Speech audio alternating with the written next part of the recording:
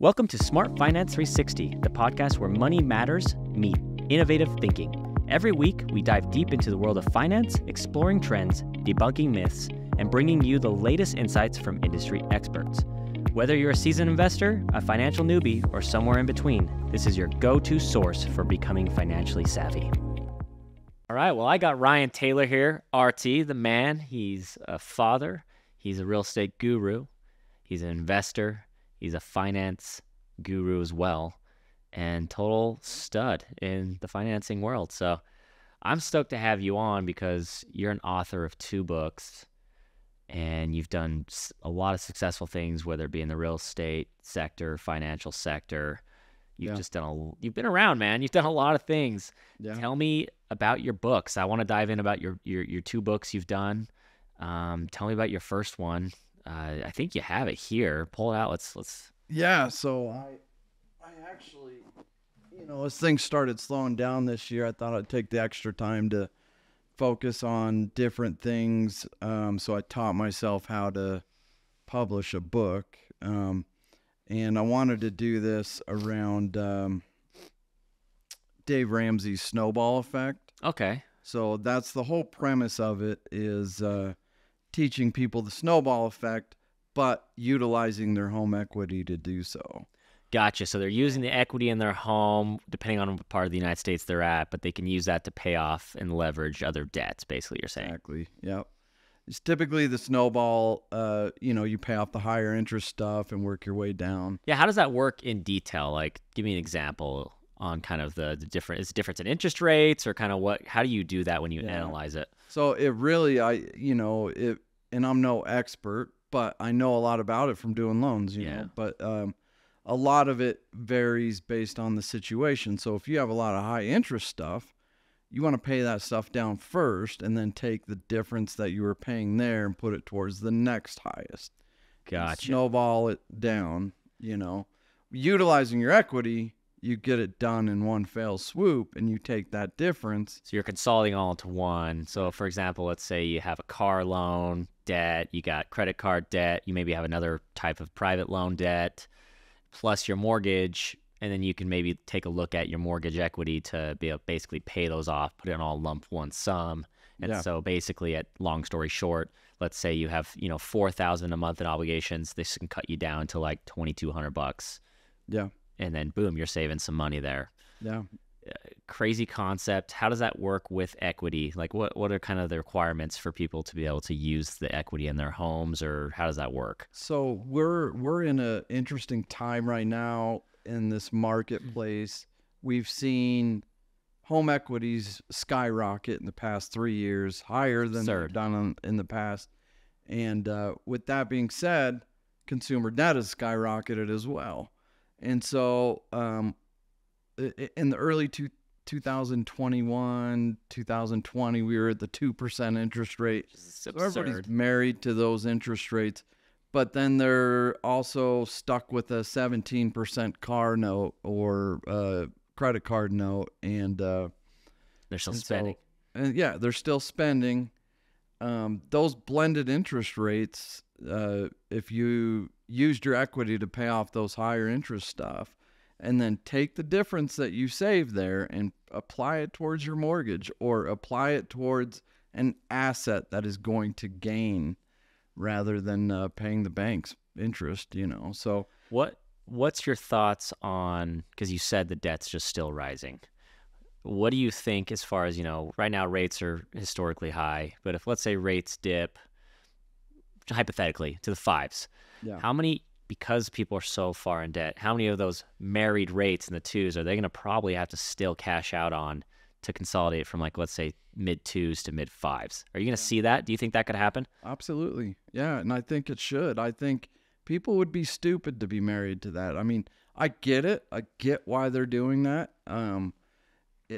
If they have high interest, if you have a car loan that is $1,000 a month, if you have a credit card that's 26%, or a Sears card or whatever. I don't even know. Is Sears still around? Kmart? I don't know. A JCPenney's card. There's so many checkouts that you can get any checkout, like Old Navy card. Yeah, it's everywhere. But so you have all these cards. You would be silly not to utilize your equity as a financial tool. I mean, it makes sense. And explain to me on kind of the equity piece, what type of equities can you do besides just a traditional cash out? Are there any other options you can use? So there is the HELOC. Okay, explain a little bit about the HELOC. The HELOC is an adjustable rate. It's based on prime. Gotcha. And then depending on what your credit is at, it can be prime plus 3, 4, 5%. So a lot of times, if prime's at 8.25 right now, you're looking at 13%. Granted, HELOCs are typically interest only, so you're not really paying off a lot of principal there. So sometimes they make sense, and a lot of times HELOCs can be a great tool for financial. So you'd say have a definite game plan if you're going to take out a home equity line of credit, whether it be an ETA of when you can pay that off, how you can pay that off, just understanding that although there are products that are fixed, there are also majority that could be interest only or what's called an ARM, adjustable rate. Explain a little bit about adjustable rates and how that works as far as, compared to a fixed. So they're based on an index. Okay. And so, HELOC isn't, it's like an ARM, but it doesn't have, well, I guess there is HELOCs that are fixed for a certain amount of years. So it just depends of it, right? Yeah. But this one specifically, I think people get in trouble when they don't do their homework and they get into those adjustable rate mortgages on a HELOC. So know when the adjustment periods are, because every loan is different. If you look at an ARM, it can be a 5/1 ARM, but it can have a 5/25 adjustment period, meaning the first year it adjusts, it can go up as high as 5%, So just know those adjustment periods and be smart about it. And it pays to have a loan officer, a mortgage expert, a real estate professional that you can call and just bounce this stuff off of. Yeah, I think analyzing all the options are huge because a lot of people don't understand, because I've seen multiple times where the home equity line of credit made perfect sense, and then other times it would be a astronomical, just bad decision. They need to instead do the 30-year fixed cash out refinance on their property. Well, with FHA right now, FHA has always been a saving grace, if you will, for these types of situations. FHA will allow you to go cash out above 90% in certain cases. So that's up to 90% of your equity on that piece. Of your equity, yeah. Sorry, I should clarify that. But and then there's less credit requirements. So you have lower credit scores, but then you can essentially still get the financing needed. For example, I had a borrower that had it was a $650,000 house. They only owed like $220,000 on their mortgage. It was a 4% mortgage, but they had $75,000 in debt, whether that was charge cards, credit cards. This guy was an auto nut, so he had a ton of cars and stuff.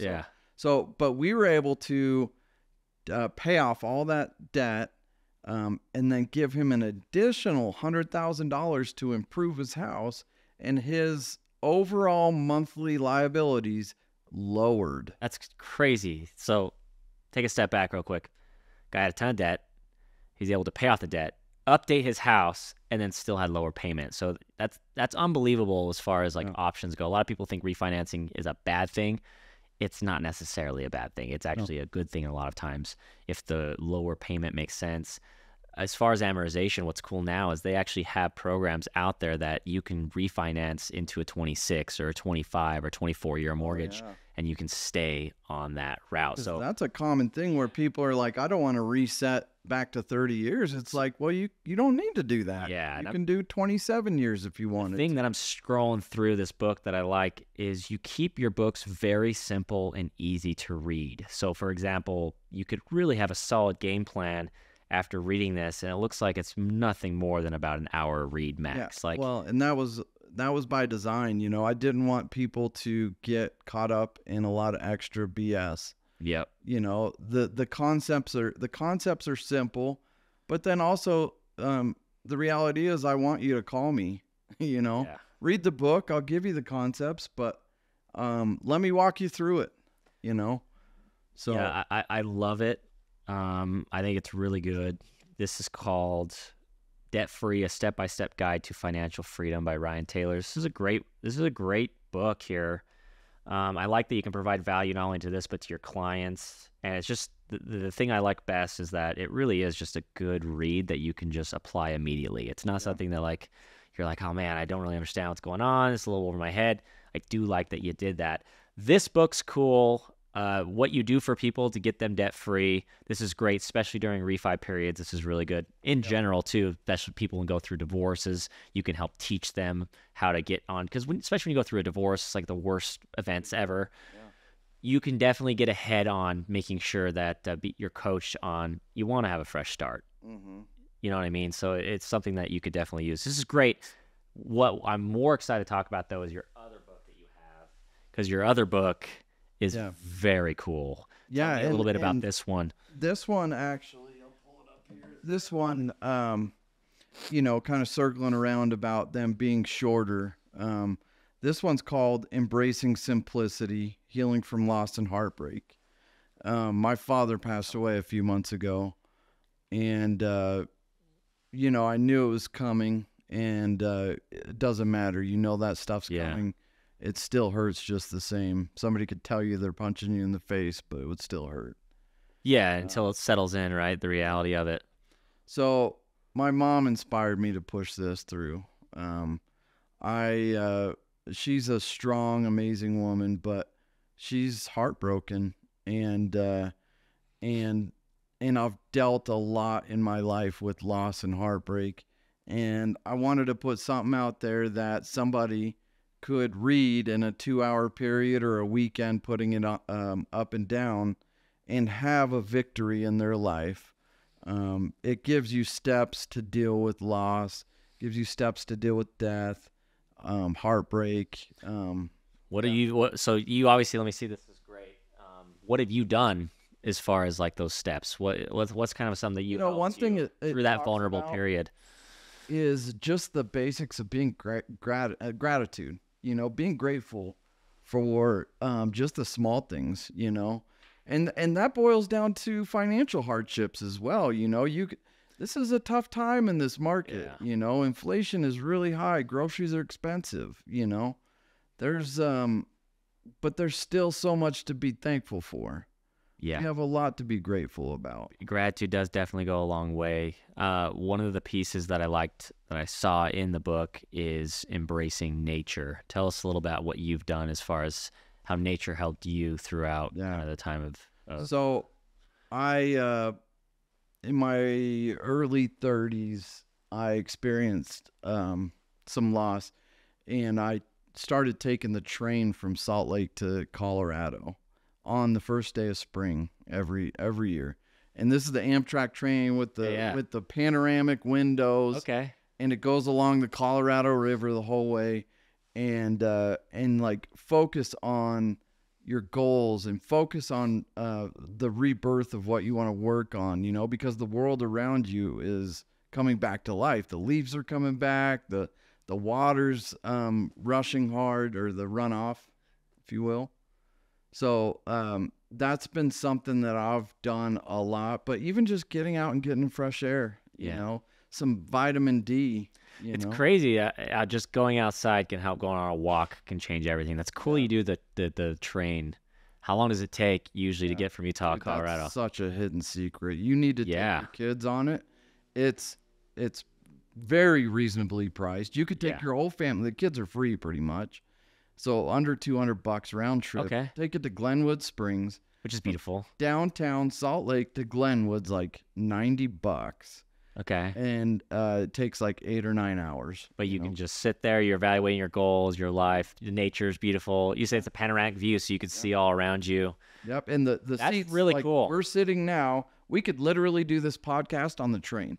We should. We should. Our next That would podcast be awesome. is on the train. We're Let's gonna do it. it. Let's do it. And so spring's good. I love the analogy of things are just sprouting. It's coming back to life. The Amish, that's the only there's always Amish people on the train, which is funny. And I've had long conversations with them. Yeah. After one train ride, they invited me. They're like, Ryan, if you're ever in Indiana or Pennsylvania, wherever they were from, they're like, you're welcome to stay with my family. I'm like, oh, cool. Do you have like a Facebook or something? How do I get a hold of you? No. Like, here's my address. You want me to mail you a letter? Like, dear Jebediah, yeah. I hope this letter reaches you well. So anyway, you gotta try that. You gotta take up their offer. Yeah, no, it would be a cool. Like, I'm gonna write you a letter. Yeah. I'm gonna be here in the spring. Yeah. Churn that butter, get that ready. Some butter and guarantee their food's delicious too. My wife would actually dig that. I gotta do the train ride, and then we gotta stay with some Amish folks. It would be cool. It would be cool. But the train ride, take your kids. Cool. I'm gonna take my boy on it. He's just at that age where he would love it. My kid loves trains too. Oh my gosh, it's and for even if you just do it by yourself, like I said, a lot of times I did it when I was running my internet business. It was my way to get away. Yeah. 9 hours. So you suggest being prepared for it mentally in a way that you have a plan of just you're trying to set your goals. Yeah. You're focusing on the nature. You're would you say kind of not have your electronics near you? Try to keep it a little bit, Yeah, I mean, but you can as well. It's like you don't need to go Amish on it. Yeah, yeah. Yeah. But it's like it's a 9-hour ride. So it's like you have time to meditate or just have some time to yourself, but you also have time to catch up on a movie or something, or when the lights go down. It's just you time, man. It's a beautiful thing because it's nature, and it's really cool. Which kind of segues to that, because that was something that has helped with me in the past dealing with loss and heartbreak. Yeah, I love that part, and that's really cool about the train. So anything else on here that you've been through? You've been through a lot of heartbreak in your life. What, like, besides having a positive attitude, what would you say that keeps you going every day to, you're very successful now, and you seem very happy as well. I mean, yeah. Peers, obviously, but I just see you're a jolly, happy guy. I see a positive outlook. So are you saying I'm fat? Is that? No, jolly is that laugh jolly, right there. I think fat. No. Everyone's fat compared to me because I'm a freaking skinniest guy alive. I'm creepy skinny. But no, you just seem happy, but you've been through a lot where most people could take the negative, course, right? No, it's like we focus so much on the wrong stuff in life, and I think it's a very common thing to get stuck in your head. And I do it all the time. I always have this saying: it's easier to give birth than it is to resurrect. Mm-hmm. And it's a great saying because you want to give birth to new habits. You want to give birth to all these like a new career or learning something new, and you don't want to resurrect bad ones. Yeah. Or it's hard to resurrect bad ones. And the older I get, I kind of feel like maybe I'm trying to resurrect certain things. And so I need to work on giving birth, as weird as that sounds. But especially in this marketplace, it's like we are evolving big time. I got back into the business after being out. So I got into real estate in 98. The MLS was brand new on the internet. It was like the first year on the internet. And you still had the option to use the catalog or use the internet. And it was an interesting time, Then after 9/11, I decided to switch to the mortgage side of things. We were in a boom then. My best friend Sam was launching an internet department, and so we steamrolled that, and we did very well. Back then, you didn't need licensing. you could just be if you Wild West. Yeah, if you could fog a mirror, you could do a mortgage. Crazy. You know? And but they started adopting licensing more and more. After the '08 crash, I had some of my best years, and I was a branch manager at that time period. But I was investing in an internet business, and I decided to step away and just focus on that, because you can only do so much. You only have so much bandwidth. You only have so much time too. Yeah. So anyway, after I sold that business, I just got back into the mortgage business in 2021. Good time to be back. Yeah, it was a great time to get back. It was a great time. Unfortunately, I was only on the ass end of that that time period, because it was towards the end of 21. But still, nonetheless, you know, I had a good sphere of influence from my experience in my past. Good foundation on it. That I was able to kind of jump back into it. But it's important to be able to evolve with the changes in any market and any time. Yeah, I think that's a huge thing, that people don't like change, right? People don't like to do things that are uncomfortable. And what's crazy is the things that you do that are the most uncomfortable usually are the things that you see the most success in, which is, again, probably a very cliche thing to say because everyone says it, but nobody does it. Yeah. Like nobody understands the simplicity of it either. Like just working out every single day. That's why I like your book, Embracing Simplicity. It's not just from healing from loss and heartbreak you have, but like I like that you embrace the simplicity in discipline and doing the same thing every day. Not because you're motivated or just discipline. It's just you gotta get done. I like that you take sometimes the emotion out of it, where it's just I gotta get this done because I gotta get it done. So I mean, you're crushing it right now. I appreciate all that you've done. I think you're an inspiration for many, especially, you know, writing books. This should be another podcast of how to write a book. I think that would be another cool thing to do, because a lot of people don't know how, because you do too. So guys, if you want to get a hold of Ryan and RT, his nickname is RT. Another time we got to talk about that nickname too. He's got so much time to talk with this guy. This guy's super interesting, but he works really hard on helping people be debt free. Big fan of him. So if you guys need to get a hold of RT, he's all over social media. You got a huge TikTok following. What's your channel called on that? It's called the Real Estate Vibes. Yeah, TikTok. Real Estate Vibes. Ton, right? Almost 70,000 followers on there. Great. Same thing on Instagram and Facebook. It's all the Real Estate Vibes by U Mortgage. So, yeah. I love it, man. Well, appreciate you being on. Thank you for having me. Keep crushing. Yeah. Love it. Love it. Thanks, dude. Appreciate you.